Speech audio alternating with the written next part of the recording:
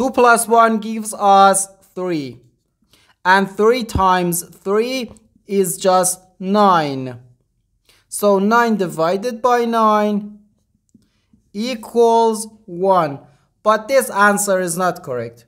Because according to the order of operations, first we have to do parentheses, then exponents, then multiplication or division, and finally addition or subtraction. Remember that multiplication and division have equal priority and we have to work from left to right. And the same applies to addition and subtraction. In this expression, we have one division, one multiplication, and the one parentheses. Inside this parentheses, we have one addition. Here we have a multiplication because in mathematics, when a number is placed next to parentheses, it means multiplication, and we usually don't write the multiplication sign for brevity.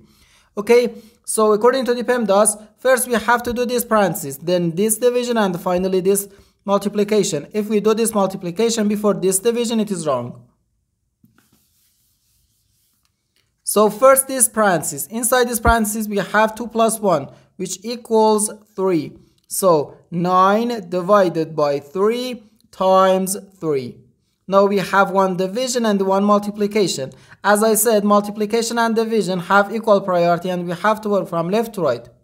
So here first we have to do this division. 9 divided by 3 gives us 3.